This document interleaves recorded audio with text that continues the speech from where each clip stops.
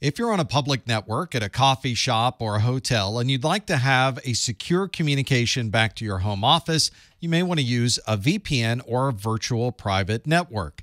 Normally, you would be connecting to a VPN concentrator. This might be something integrated into a firewall, or it might be a standalone device specifically designed for VPNs. There are many ways to implement a virtual private network. You could use specialized hardware, such as the one here, or you could have a software-based VPN that's using an existing server. This is usually integrated with software that's running on a client device. This is sometimes software that's built into the operating system, or it may be additional software that you install. Here's a common use case for a client-to-site VPN. Our corporate network is the site, and your client might be a laptop that's at a local coffee shop. You want to be able to send and receive data to some of these devices on the corporate network, but you want to be sure that all of this communication is encrypted.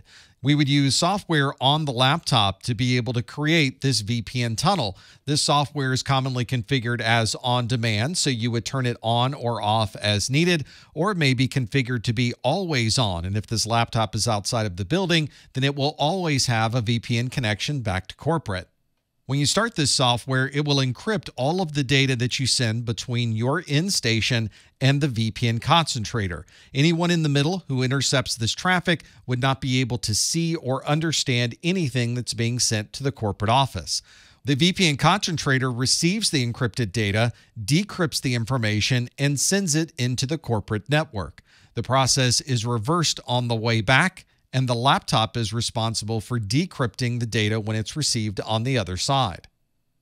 A site-to-site VPN works a little bit differently. We might have a corporate network and a remote site, and we would like all communication between those sites to be encrypted over a VPN. This would be a configuration that would be set to always be on, because there would never be a time when you would not want to secure the data between those locations.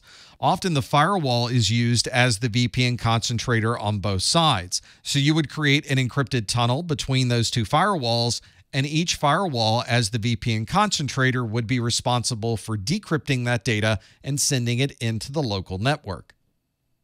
The latest browsers in our devices are able to use Hypertext Markup Language version 5, or HTML5. HTML5 includes a number of enhanced capabilities, including API support and a web cryptography API. This means your browser has the ability to perform cryptographic functions within the browser itself and can effectively act as a VPN endpoint. This means you would not have to install any additional software or have any support for VPNs built into your operating system.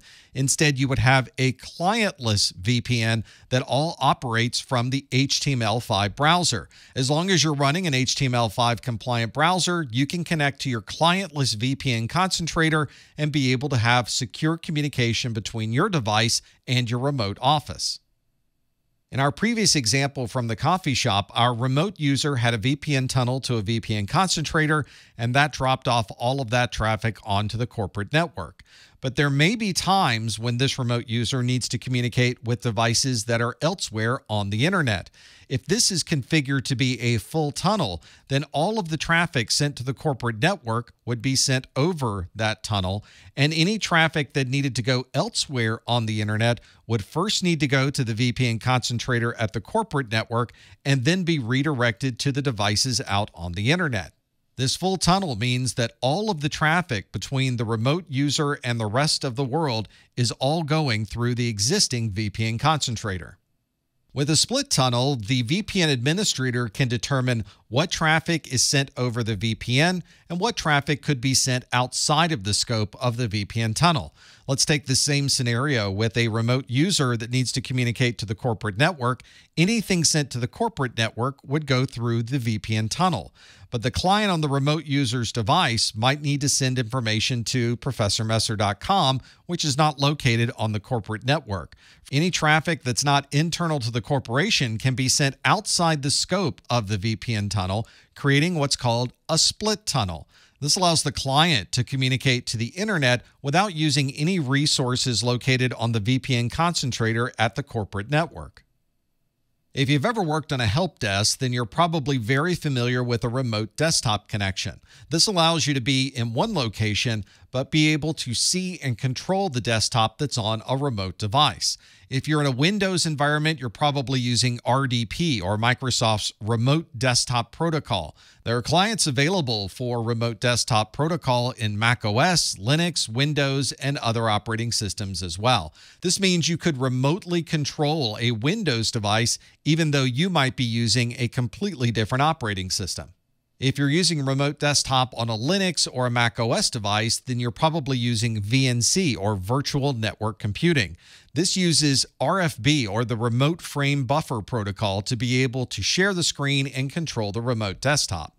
Of course, we commonly use this remote desktop functionality for remote access to systems and to provide remote support, but you'll often find that scammers will also use this to gain access to your system and take information from your computer. In an enterprise environment, you may need a secure gateway to provide access to these remote desktops. To provide this functionality, you might have remote desktop clients communicating to a centralized remote desktop gateway over SSL. This is Secure Sockets Layer, or what today we call TLS, or Transport Layer Security, and it allows someone to authenticate to the remote desktop gateway and then be able to connect to remote desktop services that may be on an internal network. There's no special configurations required because the remote desktops are using well-known protocols such as SSL or TLS to communicate to the gateway, and the gateway is acting as a proxy to all of these remote desktop services. This is commonly started from a browser, so you would need a browser on your remote desktop client that provides the SSL tunnel into the remote desktop gateway. From there, you're able to use the remote desktop protocol from the gateway to any of the remote desktop services on the internal network. If you're communicating into the terminal session of a remote device, especially a Mac OS or Linux device, then you're probably using SSH, or Secure Shell. SSH allows you to have a terminal screen similar to what you might find with Telnet, but with SSH, the entire communication is secure and encrypted. This usually communicates over TCP port 22 to provide this encrypted connection to a command line. In some environments, you may find that the user doesn't have a full-size desktop or laptop computer at their desk. Instead, they have a thin client and they connect to a virtual desktop infrastructure. If you move that VDI to the cloud, you can now have a cloud-hosted virtual desktop and be able to access nearly any operating system from your browser. In almost all of these implementations, the communication from your local machine to the cloud-based virtual desktop is all over an encrypted channel, very similar to performing a remote desktop connection.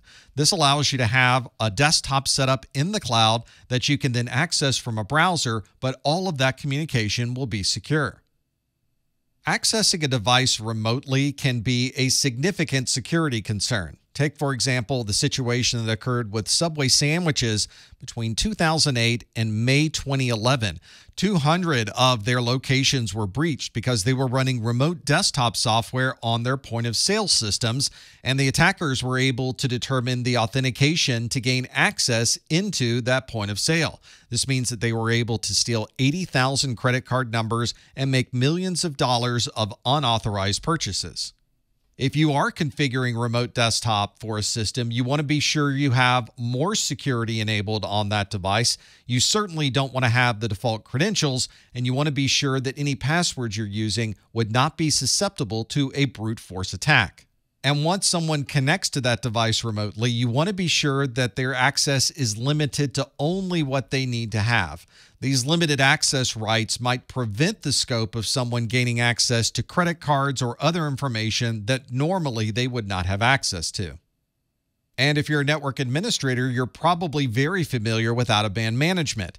You have many different infrastructure devices at these remote sites, and if you lose your primary internet connection to those sites, you need some way to get around that problem to be able to manage those systems. In those cases, you would use out-of-band management. Almost all of your switches, routers, firewalls, or other infrastructure devices have a management interface on them that you can connect to using a modem or third-party communications method.